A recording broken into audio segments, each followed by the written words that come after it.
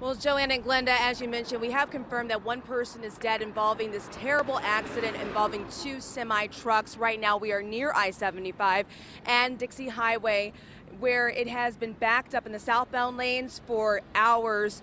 Two of the lanes are now open, but we spent hours trying to get down to the scene. The northbound lanes are shut down, as you mentioned, and they will be for hours, according to MDOT. And as I mentioned, two semis were involved in this crash. One of those trucks burst into flames. You can see how terrible this accident was from Chopper 7 video. This accident happened on I-75 near LaPlante, which is a couple miles away. It is not clear what the trucks were carrying, but it appears it's some type of barrels they were carrying.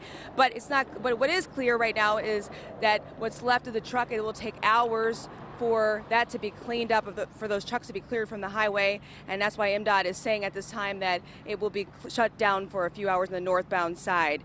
So again, one person is dead. We have confirmed that one person is dead in this accident involving two semi trucks, and when we get more information, we will be sure to bring that to you. Reporting live, Tara Edwards, 7 Action News. All right, Tara, thank you. The pictures of that debris, just startling out there. Truly. Thank you.